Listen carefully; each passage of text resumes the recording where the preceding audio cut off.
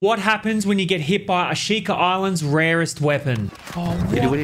This is the Kiapu blow dart, which can be found in these machines. However, I stress this does not work with the normal sea tokens. You need the special ones. So the first step is to find some fishies and make them go boom boom. Not real fish. Quickly grab them up and head over to the beach club for a cheeky margarita located at E7. Then you'll see a hungry little water dog who you'll feed until you hear the audio cue,